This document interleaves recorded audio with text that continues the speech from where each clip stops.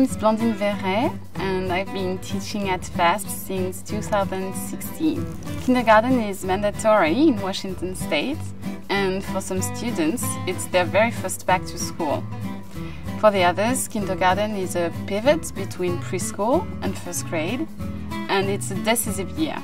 I always say that kindergarteners arrive as children, but they leave as students. Because we do not teach only subjects, we try to pass on values such as cooperation, patience, forgiveness, and perseverance. In our school, students are immersed in a two-languages classroom with French as the main language, and we use it for two different purposes.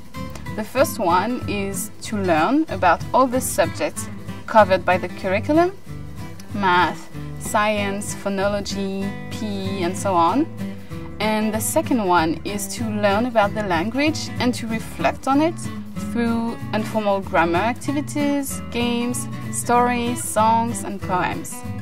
We also help the students to become autonomous and learn more and more independently.